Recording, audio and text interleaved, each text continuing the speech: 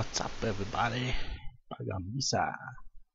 Today I'm gonna show you how to use the steering wheel in GTA 5. Opa! Down in the link is in the description. Just download the file and blah blah blah.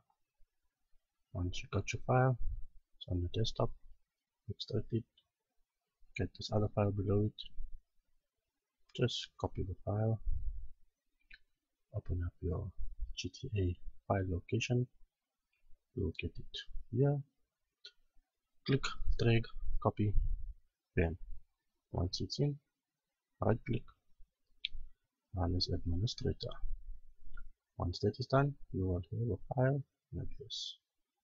Okay, this is my steering wheel under controller 1, advanced, what, left thumb, blank. If you click on pass through, you deactivate your steering wheel. Don't click it. Here you'll have to apply with your dead zones to make sure your steering wheel is nice and something. Yeah. Okay, that's mainly about it for those settings.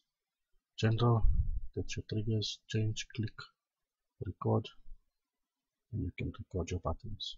There, record, click on accelerator button, and you got it.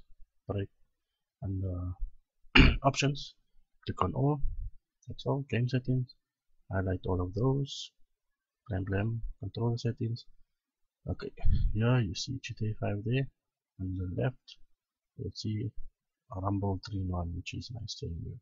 Save it for each one, and close the game, and bam, you're done.